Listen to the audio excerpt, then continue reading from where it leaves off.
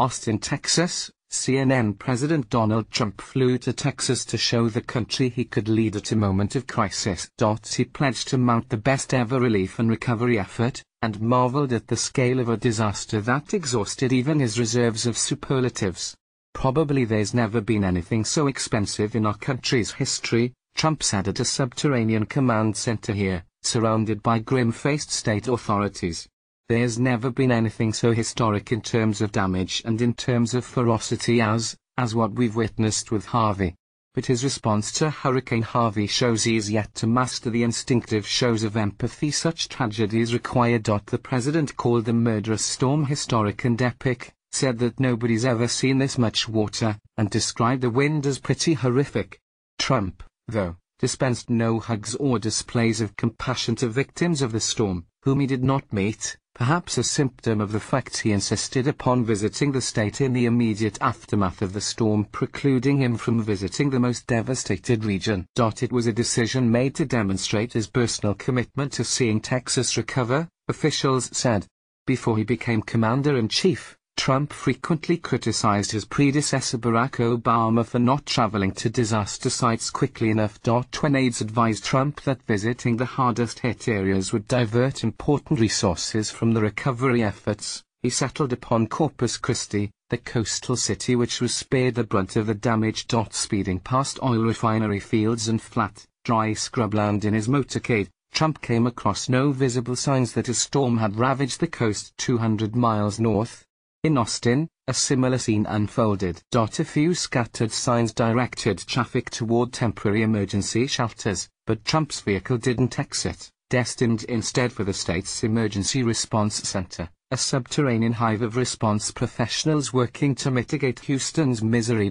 As he sat around tables with uniformed officials in both cities listening to updates on rescue and recovery efforts, he achieved at least the image of a president in charge. Maps and charts provided visual aids that he's known to relish. He appeared engaged and interested in the massive logistical undertaking being described. But on the ground, Trump seemed disconnected from the searing emotion unfolding in the storm's deadly path. The president, known for embracing law enforcement, did not publicly react to the Houston police chief's emotional afternoon news conference, which occurred while he was on the ground in Texas. Instead, it was left to those surrounding the president to characterize emotions he didn't display in public. "The president was heartbroken about what he saw," said Texas Gov. Greg Abbott, who flew aboard Air Force One from Corpus Christi to Austin and watched videos of the flooding alongside Trump. He is committed to ensuring that Texas can rebuild.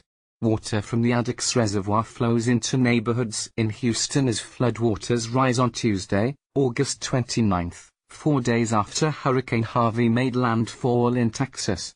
The Category 4 storm came ashore shortly after 11 p.m. Friday, just north of Port Aransas, and has caused historic flooding. Correction: previous versions of this gallery incorrectly reported that Hurricane Harvey is the strongest storm to make landfall in the United States since Wilma in 2005.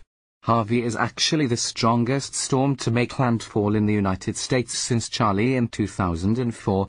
He wanted to be here firsthand. He wanted to hear from the people on the ground, Cruz told CNN after spending much of the day with the president. "I think it had a powerful impact on him." He heard from local officials who have seen just devastation, who have seen people with their entire lives destroyed. It had a powerful impact. But rarely were the emotional effects of that impact on open display. At times on Tuesday, Trump struck odd tonal notes in public photo ops.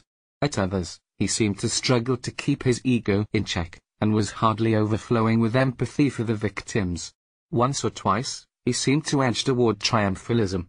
"We won't say congratulations. We don't want to do that. We don't want to congratulate. We'll congratulate each other when it's all finished," Trump said.